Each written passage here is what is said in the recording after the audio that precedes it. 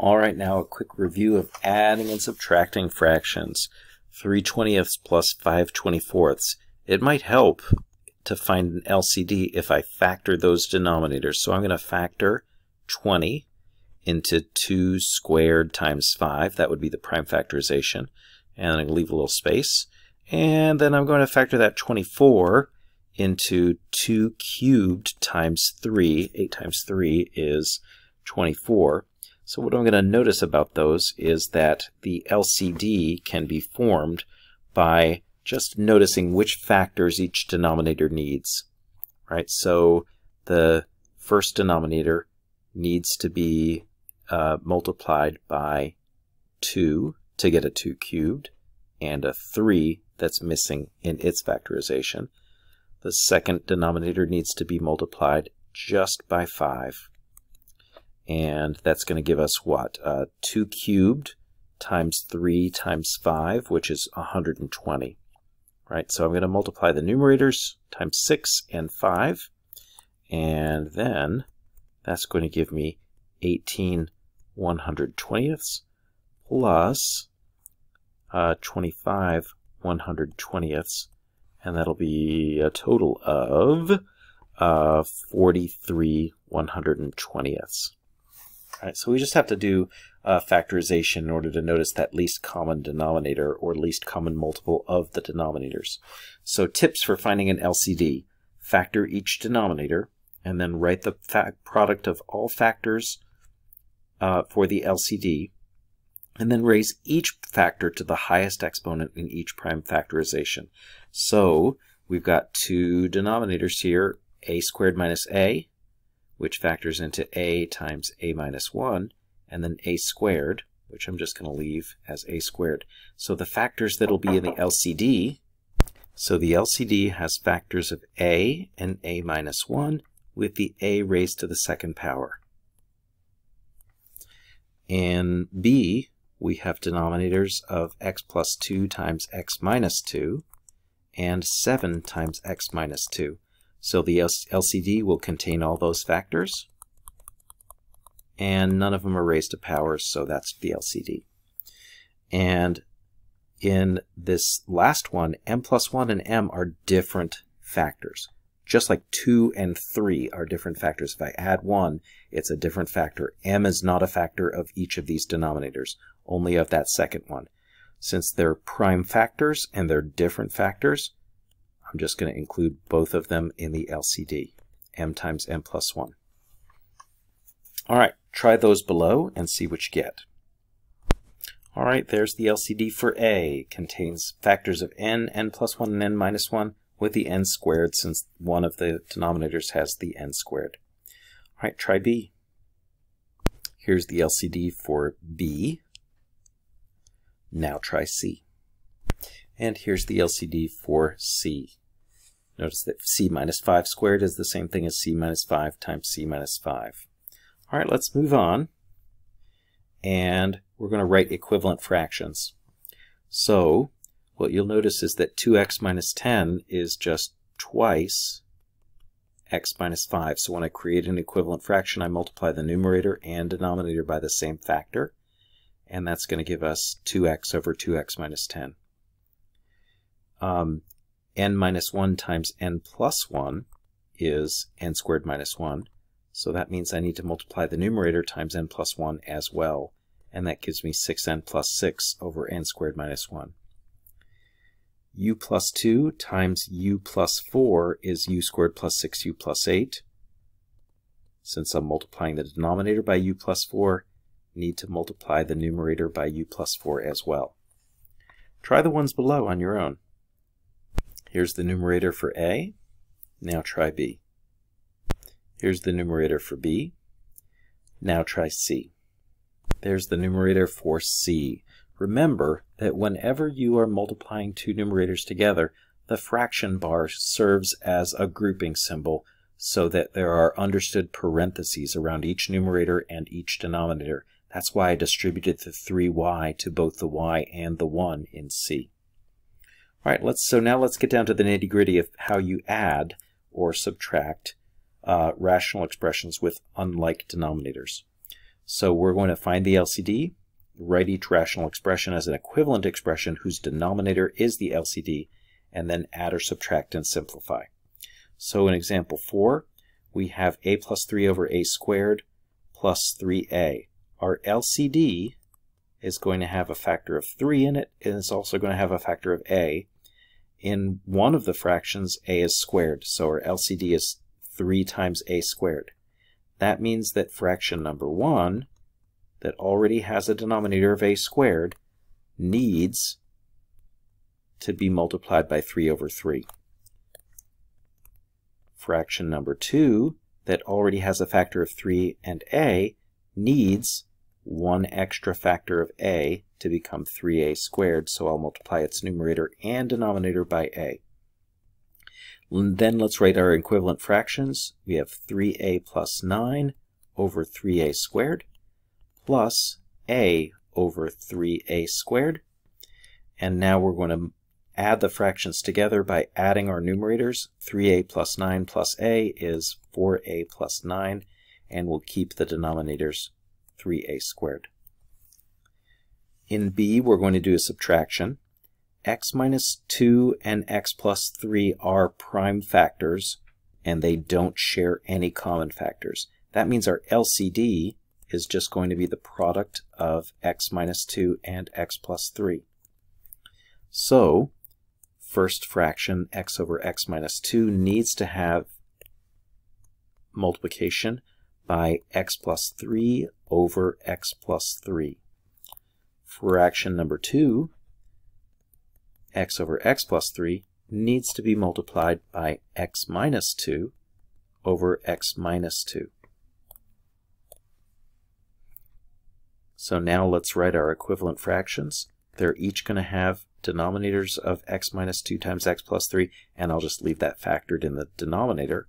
In the numerator, we've got to do the multiplication because multiplication becomes before subtraction in order of operations. So if I'm going to subtract those numerators, I'm going to need to do that multiplication first.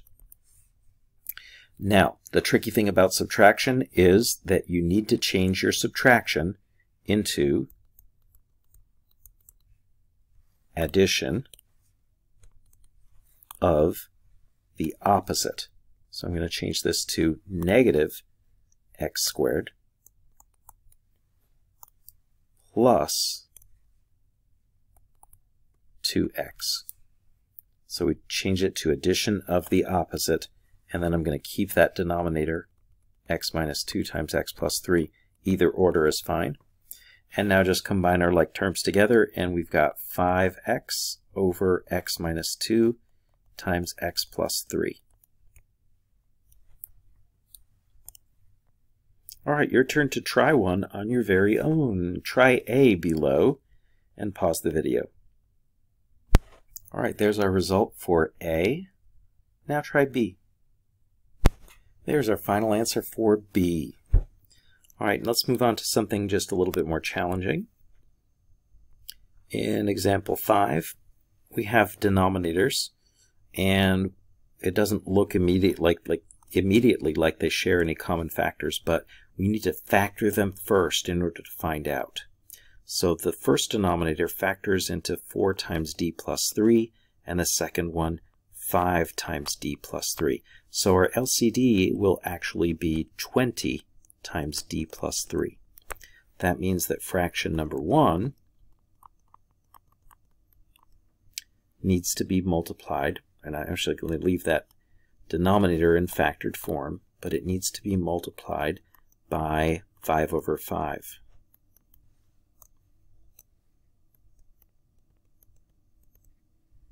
And then subtract d minus 2 over 5 times d plus 3 needs to be multiplied by 4 over 4. So numerator is 5d minus 5 over the LCD of 20 times d plus 3 minus 4d minus 8 over the LCD of 20 times d plus 3.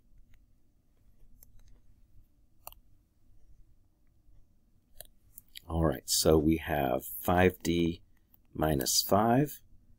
And then we're changing that to adding the opposite. So adding negative 4d is the same thing as subtracting 4d. And then subtracting negative 8 is the same thing as adding 8. And then that's all over the LCD of 20 times d plus 3. So upstairs, combining some like terms together, that's d plus 3 over 20 times d plus 3. Whoops, handy dandy cancellation pen. And remember that d plus 3 in the numerator, when it's canceled, leaves a factor of 1. So that's going to be 1/20th in simplified form. All right, in B, we have two denominators that are simply different factors. For instance, what if k were 2? Then k plus 3 would be 5. No shared factors, right? So that means that the LCD will just be k times k plus 3. So fraction number 1 needs to be multiplied by k over k, and fraction number 2 needs to be multiplied by k plus 3 over k plus 3. So we have k squared over k times k plus 3 minus, and then second fraction will have a denominator of k times k plus 3, but we've got to multiply those two binomials together in order to get its numerator, which would be k squared minus k minus 12. I'm skipping over the multiplication part because I know you can do that. And then we're going to subtract, which means that we're adding the opposites. So adding a negative k squared plus k plus 12 all over the LCD of k times k plus 3. So it looks like when we combine like terms, we've got k plus 12 over k times k plus 3. Final answer. Now let's try C. U minus 4 over u plus 4, and u squared minus 16, the second denominator, factors into u plus 4 times u minus 4. So I think that's actually our LCD right there. So fraction number 1's the only one that needs an extra factor in its denominator. So it's going to be multiplied by u minus 4 over u minus 4. And then we've got a plus 16u over that LCD of u plus 4 times u minus 4. Multiplying the numerators in the first fraction, we've got u squared minus 8u plus 16 over that LCD of u plus 4 times u minus 4. And then plus 16, and I left off the u that was supposed to be in that numerator of the second fraction, so 16u. And when we add those two fractions, we're going to keep those denominators, or keep the denominator, and add like terms in the numerator. So we've got u squared minus 8u plus 16u is plus 8u plus 16. And this one's kind of fun because it does factor in the numerator into u plus 4 times u plus 4. So time for that handy dandy cancellation pen. And final answer is u plus 4 over u minus 4. And let's try one more with a higher difficulty level. Denominators are x squared plus 4x plus 3, which is x plus 3 times x plus 1.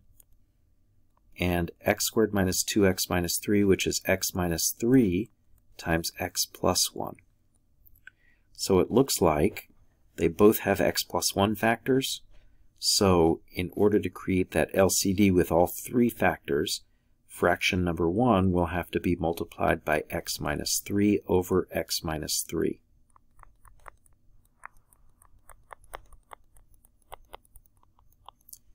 And then fraction number 2 will have to be multiplied by x plus 3 over x plus 3 in order to produce the same denominator. And then we're going to have to go ahead and multiply those numerators because we need to multiply before we can subtract them. So x squared minus 3x, and I'm just going to shortcut right here the LCD, minus 2x plus 6 over the LCD. If you don't want to write the LCD out for every single step, you can abbreviate it for some of them. And then we have x squared minus 3x. And remember, we're going to add the opposite, so we're adding negative 2x, and we're adding negative 6 over that LCD. So that's going to give us x squared minus 5x minus 6 over that LCD. And x squared minus 5x minus 6 does factor into x minus 6 times x plus 1. Downstairs, I'm going to write out that LCD now, x plus 3 times x plus 1 times x minus 3. Now we can do a little canceling, and the final result is x minus 6 over x plus 3 times x minus 3. Whew. That one was a tough one. Or it's maybe a little bit more involved. All right, try this on your very own. Try A. All right, here's your result for A. Now try B. And there's the result for B. And that's it for this part. Next stop, complex fractions.